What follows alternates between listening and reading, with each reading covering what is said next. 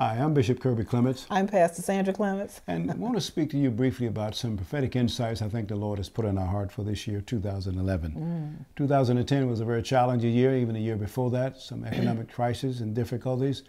Some people have been laboring hard without a lot of productivity, and some people have, when you've done things so long without profit, you have a tendency sometimes not to want to continue to do it again. The Lord has been speaking to me consistently because I think prophecy is transcending. Some things He speaks one year, it transcends all the way through the next couple of years. One of the things He's promised me, there's going to be a time of jubilee, that is the forgiving of debts, the resolving of certain conflicts.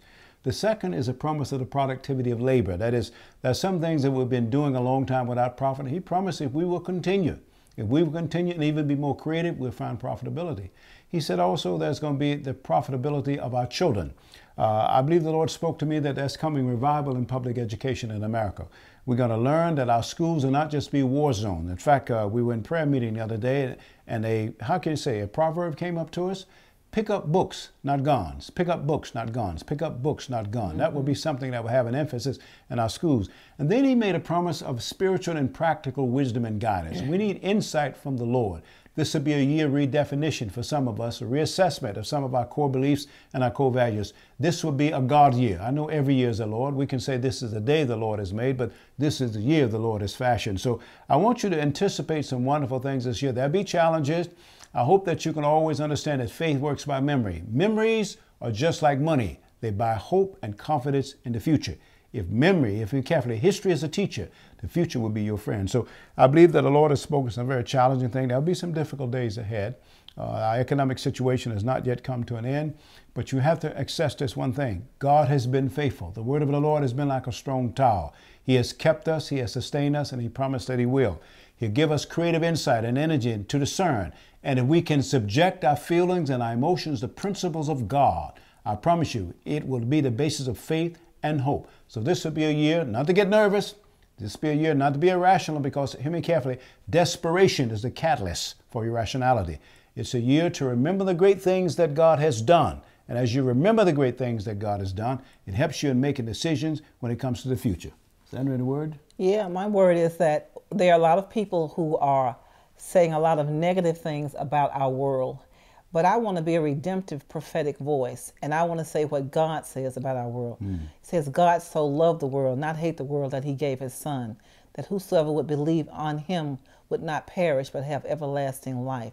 And then He says, God sent not His Son into the world to condemn the world, but that the world through Him might be saved or rescued.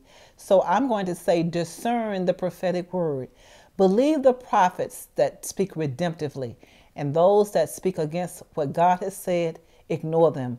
But believe the prophets, the Scripture says, and you shall prosper. We've been living in a year of reformation of clarity for the last 5 years.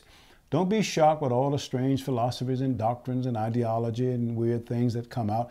These things are necessary. Paul said to the church at Corinth, I hear that there are heresies and divisions among you, and these things must be, in order for that which is approved might be made manifest. This is a year when there will be more clarification of things. This will be a year where there won't be confusion. There will be a lot of teaching, edification of the body of Christ in terms of the mind, in terms of the spirit, in terms of the body. We're going to learn new things about health because God wants us to live longer. That's going to be an emphasis on the age and aging, because we need to understand something about the connection between generations. A lot of insights going to come. Our young people will begin to surface even more. You're going to find them more and more involved in aspects of ministry, this thing. And I'd like to say something about the internet and about this social network that we're seeing. I think we got a little bit off course in the use of that, because we talk about frivolous things. It's something that can be a mighty tool for God if we understand it. We can use it to communicate divine truths and revelations around the world. Because, hear me carefully, Amen. Everybody has a computer just about, and everybody is either on Facebook or some type of website. So I promise you this year, what does the word say? And every eye shall behold Him. We're in that day. Every eye shall behold Him. This is the year God has made. Kirby Clements. I'm Pastor Sandra Clements. This is a God's year.